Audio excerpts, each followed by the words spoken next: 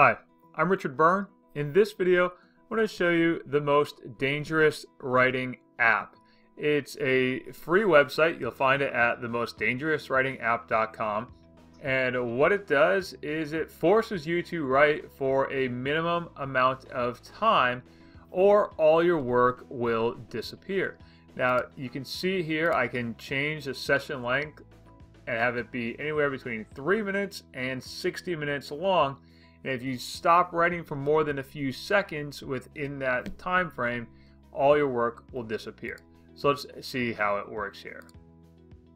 So I'll start typing. My time doesn't start until I actually type something. And so I'm going to just stop now, and we'll see that my screen is turning red and it tells me I failed, and I can try again.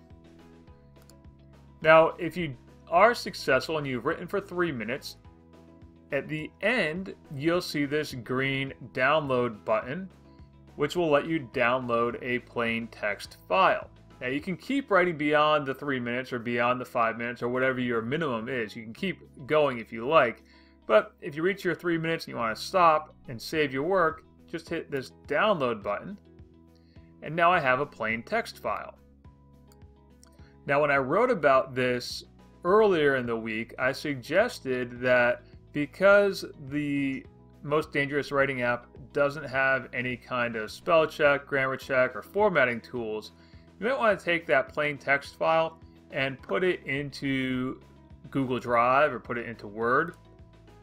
So here's Google Drive, and I want to upload it to my Google Drive and convert it into Google Docs format. To do that, go into your settings in Google Drive and make sure you have turned on Convert Uploaded Files to Google Docs Editor Format. And now in the New button, click New, hit File Upload, and now I'm going to upload my plain text file. And we'll see that uploading. And now it's complete, and I can open it, and it opens here in Google Docs format, and I can use all the Google Docs editing and formatting tools that I want, including changing the font and the font sizes and the styles and things like that. So that's the Most Dangerous Writing app. Again, it's free. As you saw there, I didn't have to sign up or sign in order to start using it. And it can be a great way to get students to just get into the flow of writing, write for 3 minutes, brainstorm ideas, and just get them out on the screen, and then put them into Google Docs and edit from there.